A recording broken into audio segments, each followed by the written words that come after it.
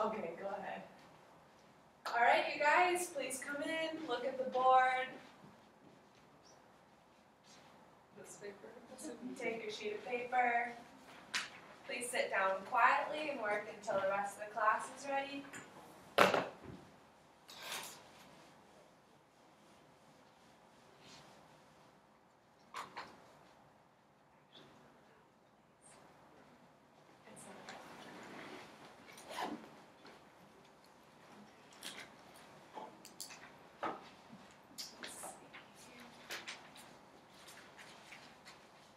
Give you guys a few minutes to finish that up.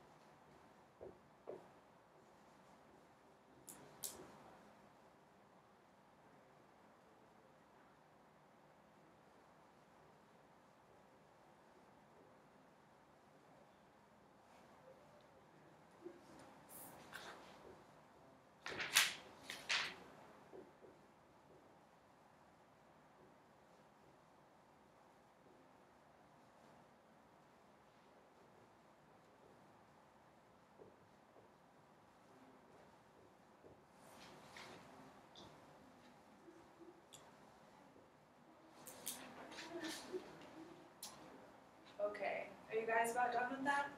Yes.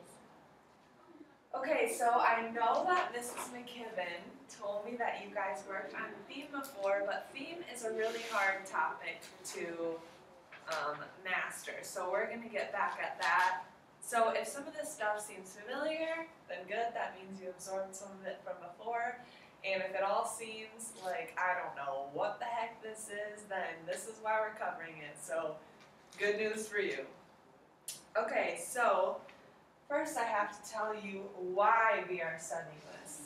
Can anyone tell me what they think would be the reason to study theme? Anyone? Guys? Don't be shy. What do you think?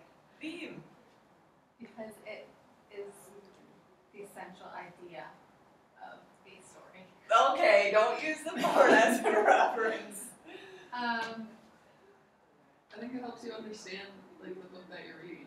Yeah, okay, so we're learning about this because it does help us understand. Artists and authors, they use theme for a purpose. Everything they do is for a reason, and it's our job to find that reason as we refer to our text. Okay, so today we're going to be working on theme. I heard you guys had a little trouble figuring out the difference between theme and topic, so we're going to focus on that. So by the end of this time, you guys will be able to pick out a theme from a text. You guys will be able to tell the difference between theme and topic, and you will be able to create your own theme from a topic given to you guys. So we're going to jump right into it. Take your bell ringers, and we're going to check those out, check the answers. Oh, this is Oh yeah, that's the bell ringer. Sorry. Oh, it's going. I feel like it's done. Okay, so your bell ringers. Can you just read to me, Abby, what the first line says? Trust. Trust. Okay. Is that a little t for topic or a big T for I theme? think it is a little T for top. Little t topic. Did you have that too? Yeah. Okay, and you guys would be right. We'll only go through a few of these, but what's the second one? Odds? Courage can be found in even the most unlikely individuals. Okay. Big T or little t? What do you think? Big T. Big T, theme. And do we know why that's a theme as opposed to the first one? Okay, that's alright. That's why we're doing this. So let's talk about this for a second.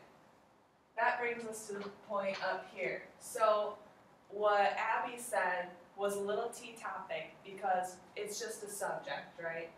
You can find it in the work, but it's just the subject that's being talked about. As as opposed to the central idea. So this, the little t topic says what? What's in the book? Whereas the theme says why. So a topic could be family, but the theme could be why is family important. So then the theme, you would turn that into, say, family is important because family are the ones who always have your back in certain situations. So that would be the theme of a book. There's also a lot of themes, and they're not directly stated, as opposed to the topic, which can be directly stated. Say we read a book on bullying. Well, it might say that the character was bullied a lot, but it's not going to say bullying results in perseverance from the people being bullied, and also results in punishment of the bullier. So that would be a theme, which the author would then want you to get at. Okay, so you see how specific that is, and then how general a topic is. Like courage is very general, but courage is important because it's shown in the most unlikely of people is specific, right? Okay, so now we're going to do a little bit of an activity. So I want you guys to take out a sheet of paper if you have one. Yeah, you can use that paper too. You can just use the back of your bell ringer. So I'm just going to pick a general movie. Do you guys know Finding Nemo? Yeah! Both of you have seen that's excellent. Finding Nemo. Okay, so what we're gonna do, this is a little trick I learned to figure out theme versus topic, because it's a little tricky, right? Do you guys kind of get it so far? Okay, but I mean, it's a little bit tricky because family can seem like a theme, but it's just a topic. So we'll figure out that. We'll use family as our topic for Finding Nemo. So what I want you guys to do is start with a topic. So Abby, you can use family, and Aubrey, how about you can use bravery, maybe, in Finding Nemo. Okay, so let me use individuality for Finding Nemo.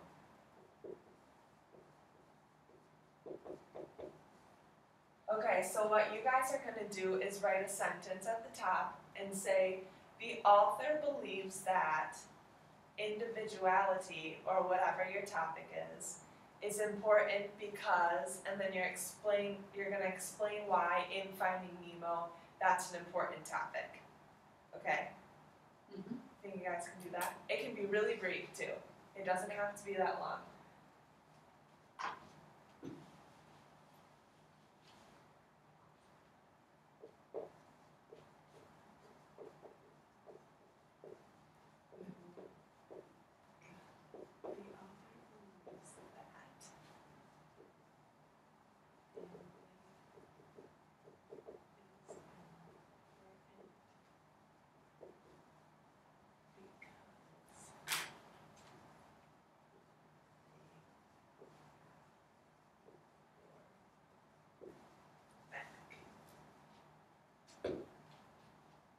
Okay.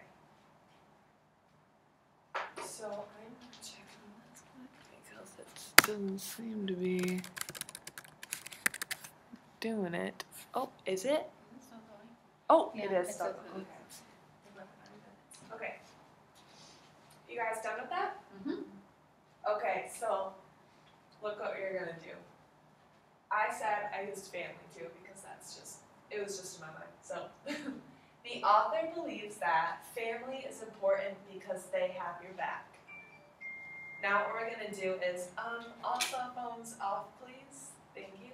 It's alright. Sorry. Put them away. I have a silent device as well, but it doesn't go off in class. Okay, so I'm gonna cross out, the author believes that. And then what are we left with? Aubrey, do you wanna read that? Family is important because they have your back. Okay, so that's your theme. We started off with a topic, family, and then the theme is not what the author wants us to believe, but what he wants, oh, I said that wrong. It's not what the author believes it to be, but what he wants you guys to believe. So, as we can see, this is a very subjective matter, isn't it?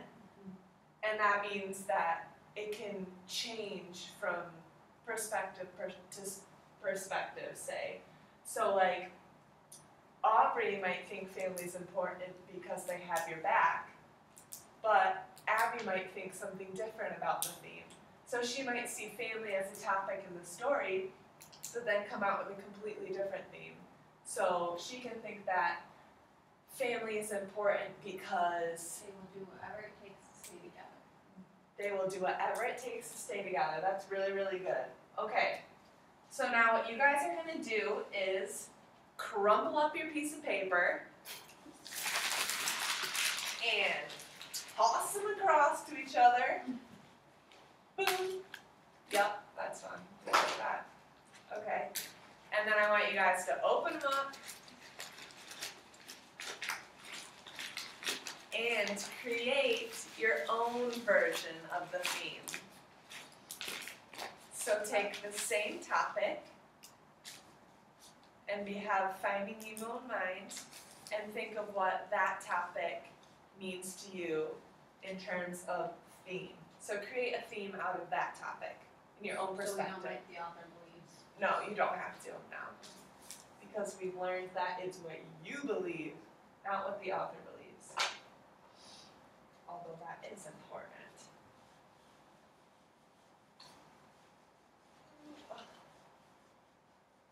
And then let me know when you guys are done with that.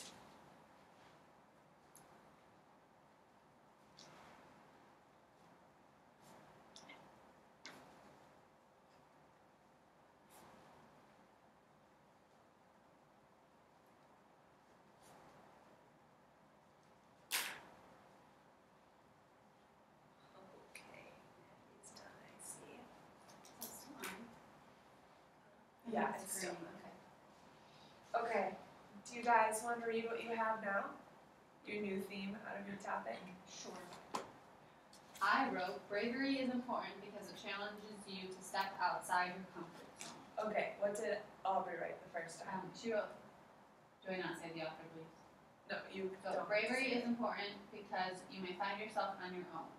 You may find yourself on your. Okay. Obs? I wrote family is important because they will always care for you. And Abby wrote family is important because they will do whatever it takes to stay together. Okay, that's great. And then we can use references from the movie actually. So we can see that both Abby's version of the theme is correct and Aubrey's version of the theme is correct because there are references in the text to back it up. We see Nemo being cared by his family, and we also see them never leaving him and doing whatever it takes to get him back. Okay, so we're going to move on to the next little activity we have here in your groups. So you guys can either choose to work as a group or you can choose to have your own individual. What do you want? Should we do individual so you can compare? Okay, so what we're gonna do is, I have these little stories for you guys, and I know that you guys are super smart 8th graders, but just for the sake of time and for this lesson, I'm gonna give you guys some simple little stories here. So this one's called The New Girl, and this one's called Cassie and Her Cookies. So you are going to read these short little stories, and each of them have themes underlying in them. So I wrote some topics on the back of these papers, and what you guys are going to do is create the theme from the topic. If you come up with completely different theme than I prompted you guys with, then that's totally fine to write down, but I just wanted to make sure we are on the same page, so I wanted to give you guys a little bit of help in case we weren't all getting it. So let me know if you guys need help. You're going to get about 5 or 6 minutes to read this and then write your theme, and then we'll share at the end of class, okay?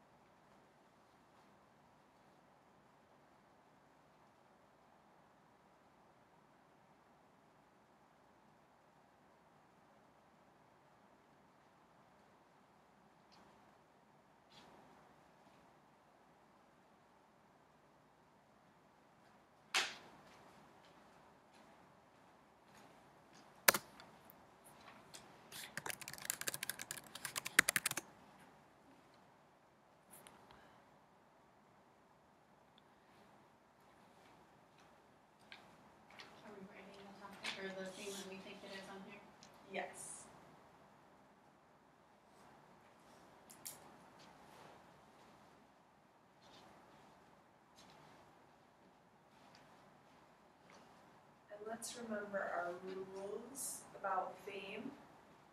That it's a why versus the what of the topic you were given. And it's more specific versus the general topic that I gave you guys. I know that can be tough sometimes, so just let me know if you need help. Ooh. Is this a class one here? I'll be out here in 10 minutes. Okay. Is this a class? Kind of. I mean, it's for a class. Okay. Are you like an education? Yeah. Okay. Alright. Yeah, 10 minutes. Okay. Cool. Sorry, thank you. I'll go ahead and lock this though. Okay. Just make sure it's shut. Okay, thank you. Just ignore that, you guys, please. How you guys doing? Alright? Okay. Okay, yeah, alright. So, this might be a little awkward, but I want you guys to come up here. This is just a little way of assessing you guys, make sure we're all on the same page. Usually this would be with your groups, but I think that you guys can be independent adults and do this on your own.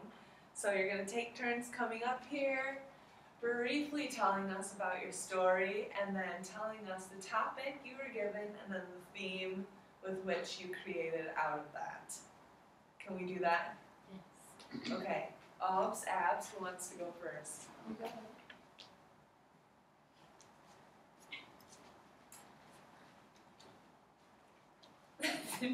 So my story is called The New Girl, and it was about two girls, one named Sarah and one named Lila.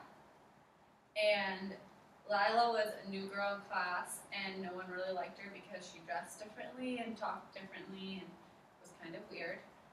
And then Sarah and Lila got paired up to be in a project together, and then Sarah was really nervous at first, but then she found out that Lila and her are actually really similar, and then they became friends.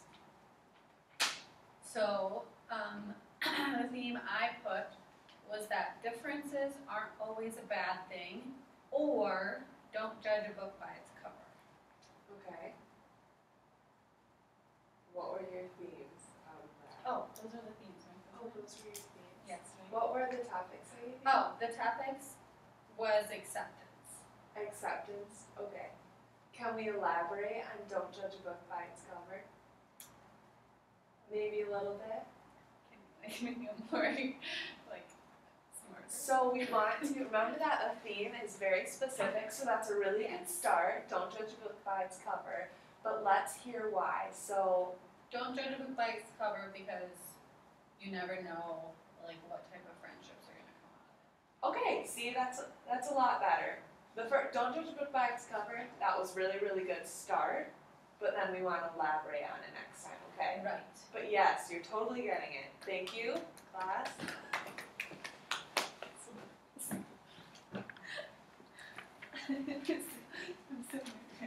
Okay, Hobbs. Alright, so my short little story was Cassie and her cookies. And so clearly it's about Cassie. She was off at camp and her mom sent her a bunch of cookies. And she had a bunch of friends. And then one of the girls asked if she could have a cookie. And she knew that if she gave one cookie away, she'd have to give a bunch of cookies away. And she'd only have 2 cookies for herself, so she decided not to share at all. But then she started to lose her friends because she didn't share. So the topics were, don't be selfish, and sharing is good. And so the theme I came up with is being selfish can lead to the loss of friends.